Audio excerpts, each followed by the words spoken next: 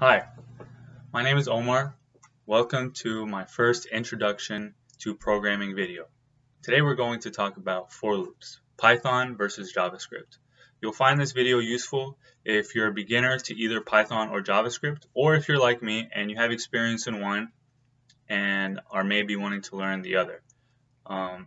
Personally, I did a lot of JavaScript and doing web development, but recently I've been getting more involved with data science, which uses Python as its primary language. So to me, it's interesting to see how the two languages relate to each other. In both cases, JavaScript and Python implementing a for loop, you'll see that they're similar in both, with slight syntactical differences. I would actually say that syntax-wise, Python is easier to write than JavaScript. At least you don't have to deal with curly braces or parentheses. But JavaScript also has some strengths in that there's more built-in functionality, which can give you a little bit more control in your for loop. Without further ado, let's start. I'm here today using two different environments, online browser environments, to just do live programming. This one here is called Python Tutor. So you'll be able to see here. So if I go like this, it'll automatically run it and you'll see the print output. Alright, and this will be also useful if I name an array. You'll be able to see what is actually running under the hood of the language. So JavaScript or JS bin here is similar.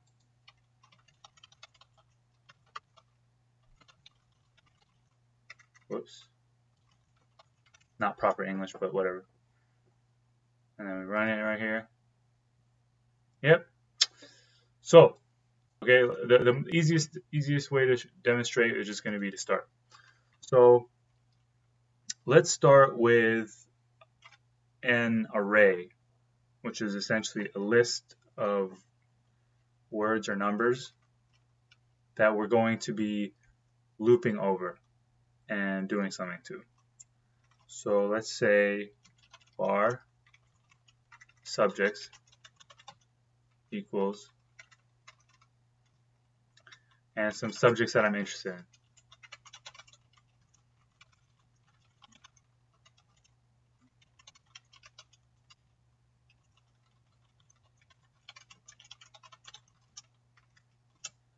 Let's see what else. I'm a neuroscience nerd. And why not squats too? Squats, because that's a subject in its own right. And let's do philosophy. All right. So we got our array of subjects. Let's flip over here to Python and write our list.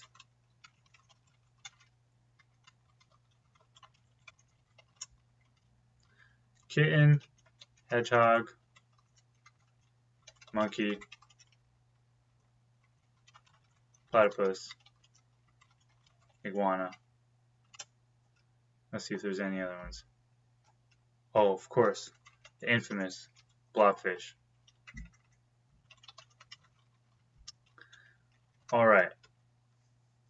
So we have our lists. We have our two different lists. Now let's start out with JavaScript. So any kind of introductory JavaScript book or course, you'll see a for loop that looks something like this. For var I equals 0, I is less than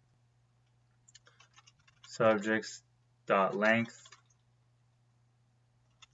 I plus plus, do the following. So to break down what this is saying, it's saying so we're going to create a variable called I, which I believe stands for index, because that's going to be the index of where we're at in our array. So we start at 0, which of course is by convention the first entry in an array or a list or an object or anything is going to be entry number 0. So we start at 0 and we go all the way up until we still are remaining within the array. So in this array here, we can count how many objects it has, or how many elements it has. 1, 2, 3, 4, 5, 6, 7. So the length of this array is 7. So as long as we remain, but of course if you count it, it's going to be index 0, 1, 2, 3, 4, 5, 6. So as long as we remain less than 7, in other words, we can go up to 6, then we're going to be running this loop. And you'll see that this is going to work out. And we're going to address every element, and we're not going to go over it. Because if we were to, for example, change this and be like 10, whoops, my number lock is not on, 10, then we would reach 6, and then we would go to 7, and it'll be like, okay, wait, there's no 7 here, and it's going to throw an error. So this way, we're in the clear. Okay, and then finally we tell it, every time you go through this loop, we're going to give it a set of instructions to do, and then we're going to say, now we want this index variable to go up 1. And this is how you would do it in JavaScript, to tell it just to go up 1. If we wanted to, we could tell it to go up by 2, so we do plus equals 2. We want to go up by 5, whatever. But in this case, we just want it to go up by 1 every time. All right, now what do we want it to do? So let's just do the most basic thing, which is let's print to the console some statement about this item. Now remember, so let's go like this: console.log. What are some good books for? And then subjects I, and then question mark. Now let's just run this and see what happens.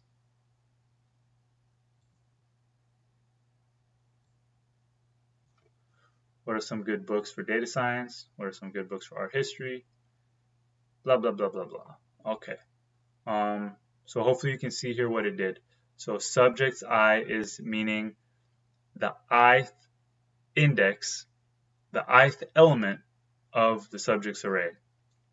So as you recall here, I is 0. It starts out at 0. So so I starts at 0. It checks to see whether I is less than subjects.length. And remember, subjects.length here is 7. I'm going to put in parentheses here. Actually, I think I can do it like this. 7. Okay, which is 7. It's going to check to see is I less than 7. Well, I is 0. Okay, so then we're good. We're going to do this. We're going to log what are some good books for, and then the 0th element, which is data science, question mark. What are some good books? Box. What are some good box? Okay. All right.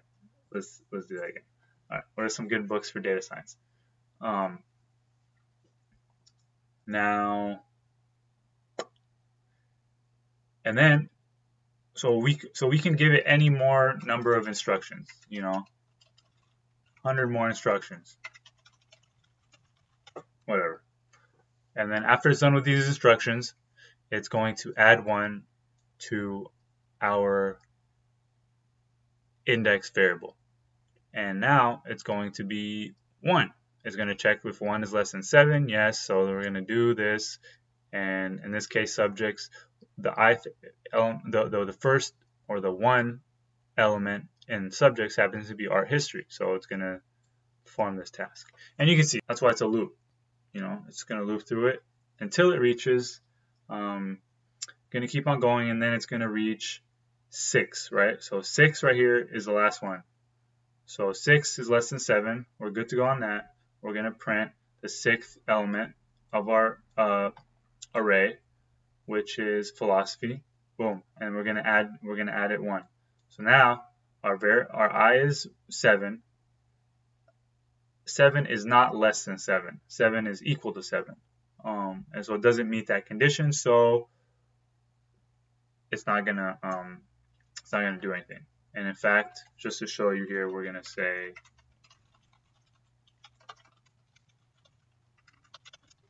we're done. All right, we're done. Cool. So this is the most common introductory for loop that you'll see in JavaScript. Now let's see how it could be done in Python. In Python, this specific way of doing it is actually not the most basic, but you'll see that it's still pretty easily done. So in Python, you would write a similar thing like this: for I in range len animals,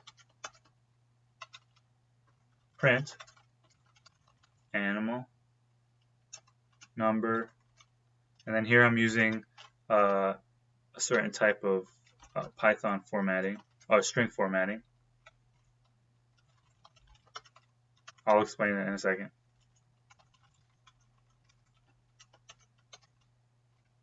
Whoops. I think I had too many parentheses here. Okay. So let's start. Well, first let's start looking at the output. Okay, so it seems to be saying animal number 0 is kitten, animal number 1 is hedgehog, blah blah blah, all the way down to the blobfish. So it seems to be, again, looping through our list. In Python, this object this data structure is called a list as opposed to an array, but they're the same thing. I think. Maybe someone will argue that they're not the same thing, but I believe they're the same thing. For practical purposes, at least, they're the same thing. So print. So what is this range, len, animals, whatever? Well, let's look at what range is. Let's say x equals range 10. Let's see what it says. Okay, it's a range instance. That doesn't really tell us much. But what I will say is that, and I guess I don't really know exactly how range works, but I believe it creates an iterator. So it'll create like a sequence that goes from 0 all the way up to 10, but not actually reaching 10. So it'll go from 0 to 9. So it'll be kind of similar, I think, as saying 0, 1, 2, 3, 4, 5, 6, 7, 8, 9. I think. If someone has a better explanation, then they can post a comment. But for the purposes of a for loop, this is how I think of it. So using this range with a number and inside the parentheses is going to give me a range of numbers to count through. In this case, the number that we put in is not 10, but instead it's len of animals. So that's the same as saying subjects.length. It's just pulling out the length of this list. In our case, this list is 1, 2, 3, 4, 5, 6. 6 animals long. So we're saying here range of 6, which, as you can see, is going to go up to like this. Okay, so we're telling, again, this variable I to go from 0 to 5. And then we're telling it to print this string right here, which is formatted. These curly braces right here are like placeholders. So for the zeroth, like the zero placeholder is going to be filled in with whatever I is, and then the one placeholder is going to be filled in with whatever the ith element of animals is. So again, we have the zeroth and the zeroth element. So kitten, 1 hedgehog, 2 monkey, 3 platypus, and so on and so forth. So you see, this is doing the same thing that this Python for loop is doing the same thing that this JavaScript for loop is doing. Now let's look at a Python for loop that is actually easier to write and in a lot of ways easier to think about and makes more sense intuitively. So this is kind of like the basic Python for loop, or like the ground level Python for loop. So we'll say for thing in animals, print I love this thing. Interesting. So in this for loop, we didn't mention anything about the ith element of animals. We didn't mention anything about numbers or anything like that.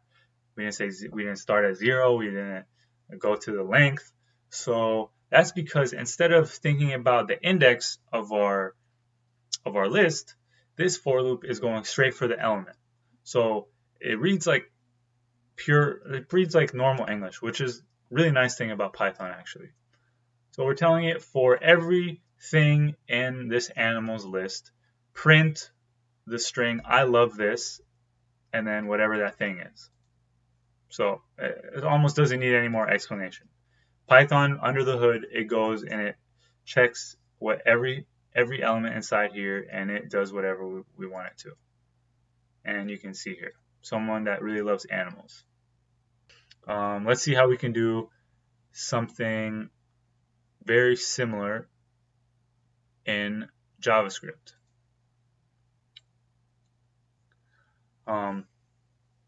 So JavaScript in the most recent version, or one of the most recent versions of JavaScript, which is called ECMAScript 2015, they included something similar, which is easy access with simple syntax to get at the elements of an iterator or an object or whatever. So this is what we'd say: for var thing of subjects. What do we want to do? Let's say console.log. Bro, do you even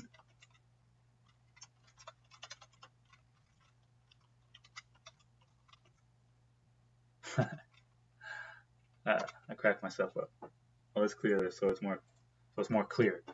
Bro, do you even data science? Bro, do you even art history? Okay, so you see a very similar thing happen.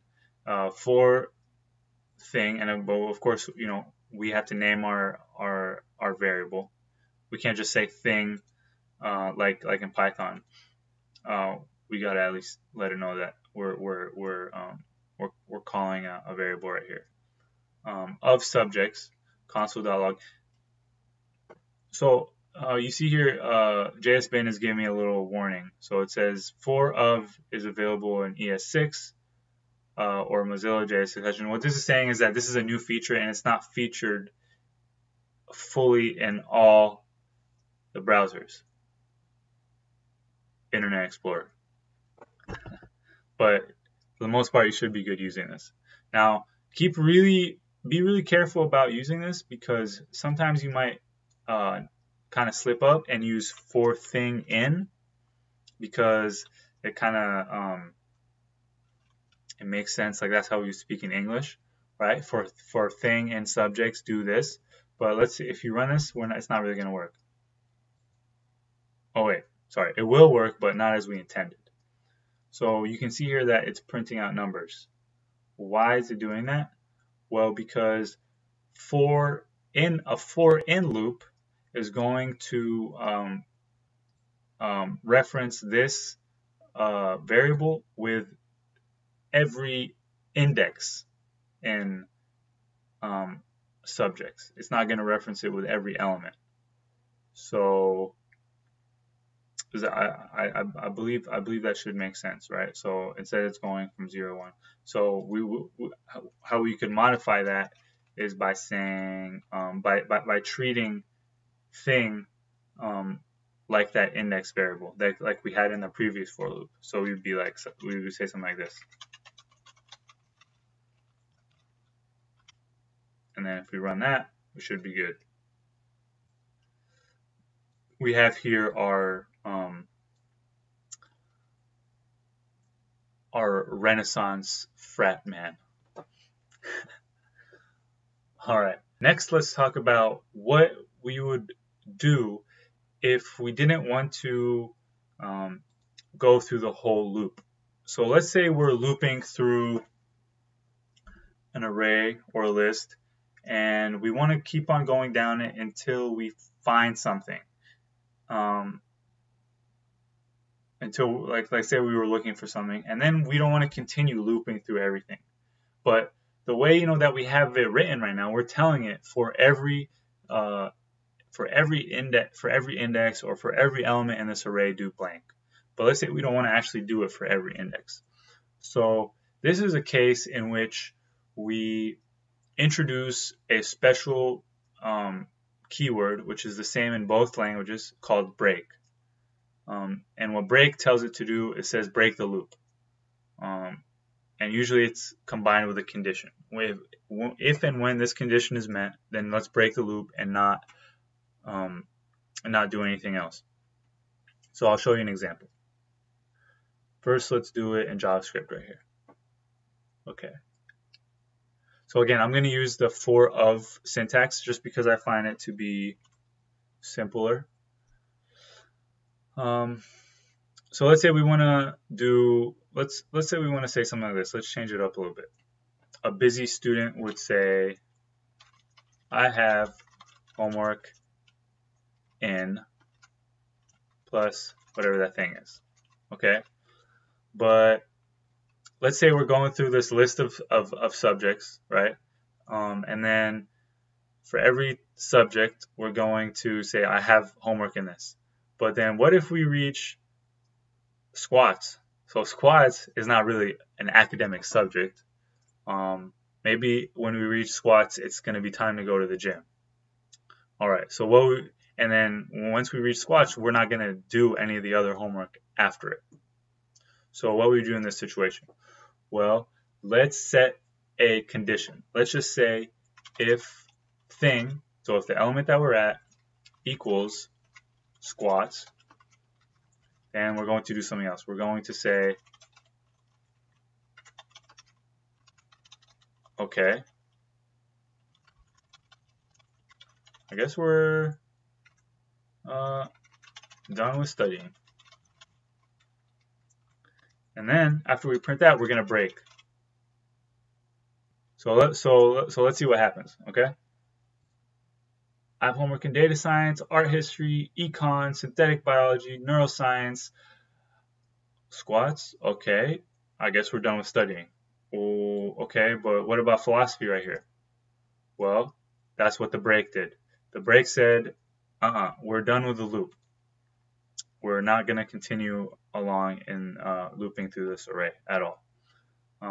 If there had been more things, so for example, let's see, what's another interesting college course? What's it called? Women's studies? Women's studies? Women's studies. All right. Let's see what happens here. Oh, look, see, didn't do women's studies. All right. And then just to kind of give you an example of what is happening would be like,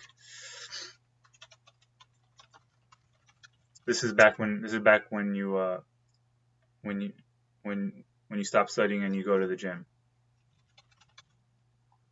All right, so let's see what happens here. Yeah.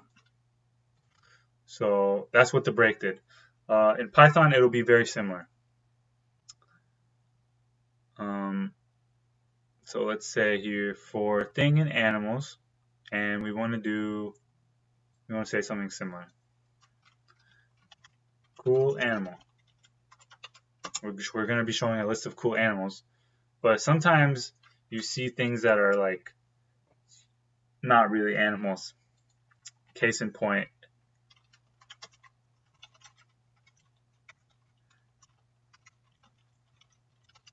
if it equals a platypus, then we're not really comfortable calling that an animal. So we're going to say something like this.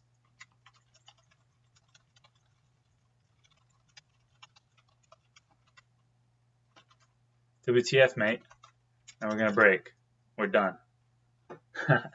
Okay, so we start out kitten, hedgehog, monkey, platypus. No, we're done. We're done counting these animals. I can't even. And iguana and blobfish go to the wayside. So sad.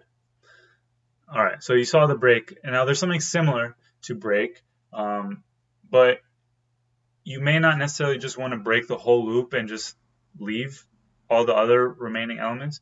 Sometimes you may reach a condition where you don't want to perform the set of instructions on the loop on this particular iteration. So like, for example, maybe we're performing some calculations on a set of numbers, right?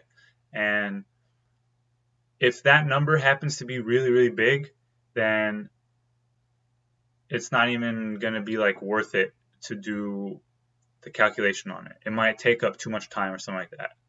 So yes, we do want to loop through the entire array of numbers, but what we're going to tell the computer is that if we reach a number that's bigger than a certain threshold, then we're just going to skip over it. We're going to not do any of the calculations or the process. We're just going to skip over to the next one. And the keyword that we use for that, which is again the same in JavaScript as in Python, is called continue. So let's do an example of that real quick. All right. In this case, I'm gonna do the range syntax, just so you can see it again. For I in range len animals, and we'll just do the same thing that we did before.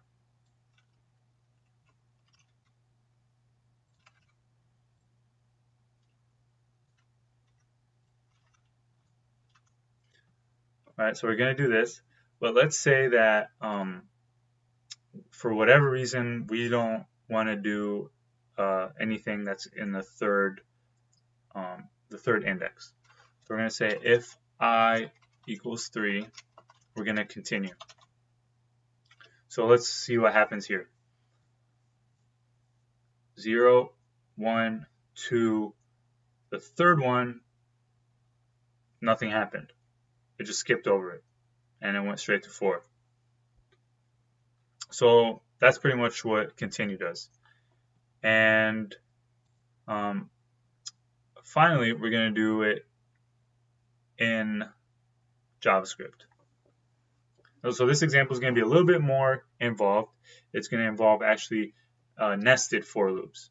So 2 for loops that are working within each other. And you'll see here what I'm talking about. So for let I and topics.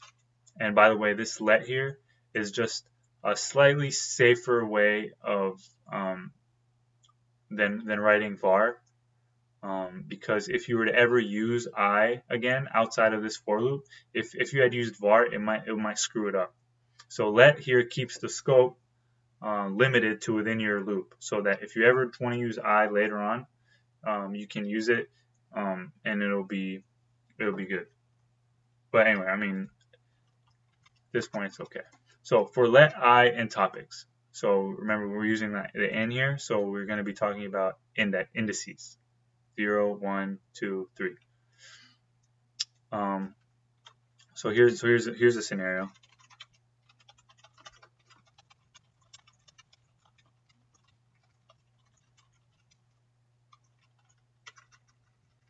Oops, I'm sorry, I call them topics. They're supposed to be subjects.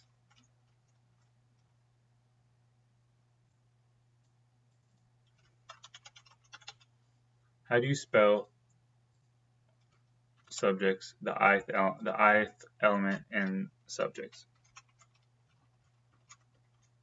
All right, so here's what I want to do. What I want to do is I want to grab every letter in that subject and I want to print it out on its own line. So how would I do this? Well, I could simply do another loop that grabs that element and then it loops through every element, every letter in that string. And it's nice because that functionality just is built into the language. So we'll say for J in subject, I realize I call this subjects, I, again, another for loop. We're going to do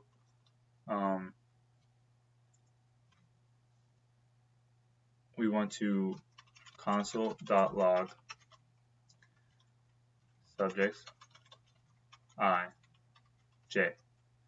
So the jth letter of the ith element in our subjects array. This is kind of getting into indexing of arrays, which is maybe a slightly different topic, but hopefully at this point you're learning about these things together. You know, for loops. This is like the introductory course in JavaScript and programming. So anyway, so we're comfortable printing these out. But let's say if it's too long, if like the subject is too long, then we don't want to print it out like that. So we'll say this: if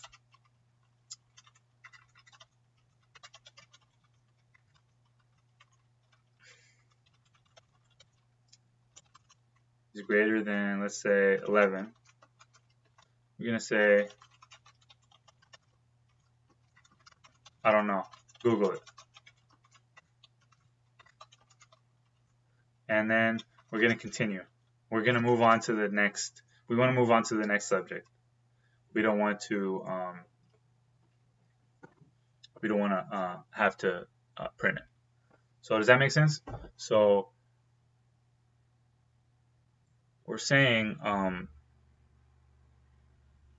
if the subject is long, then we're going to continue and we want to move on to the next subject. But if it's not longer than 11, then we'll print every letter in it. Let's see how this works. All right. Okay, so this is interesting. So it's spelled philosophy, it's spelled squats.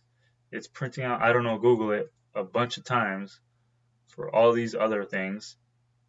So what's going on over here? So it seems to be printing, I don't know, Google it many times. So 1, 2, 3, 4, 5, 6, 7, 8, 9, 10, 11, 12, which I'm willing to bet is how many elements are in this string. 1, 2, 3, 4, 5, 6, 7, 8, 9, 10, 11, 12. It seems to have printed out, I don't know, Google it, as many times as there were letters, and it doesn't look like it continued on anything. Now, why could this be?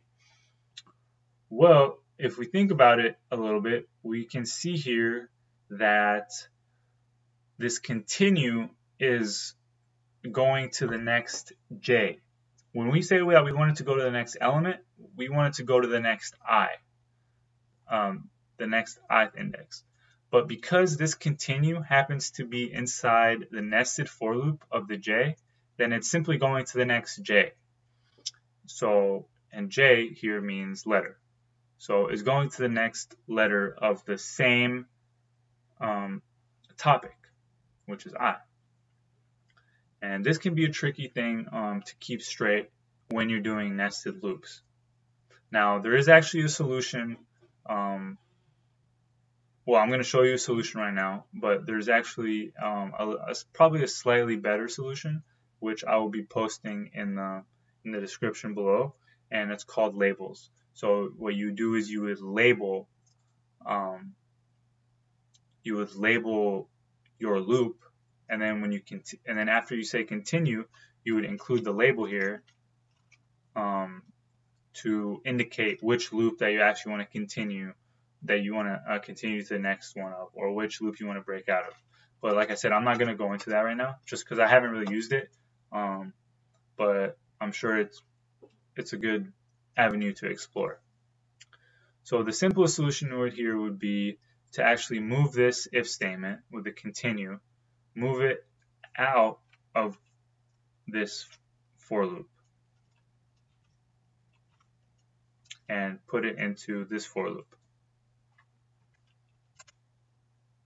So now we ask, how do you spell the subject? And then we're going to check to see if the subject is short enough.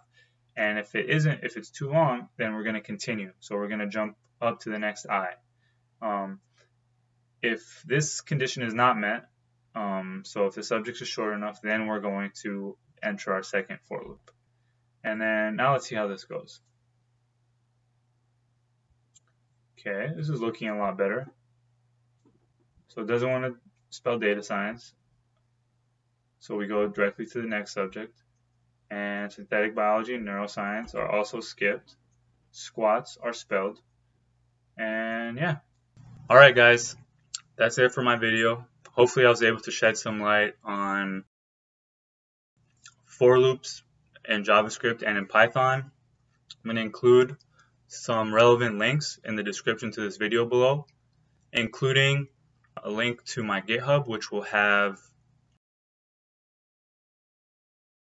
relevant source code for all the different loops that I implemented, in addition to some extra ones.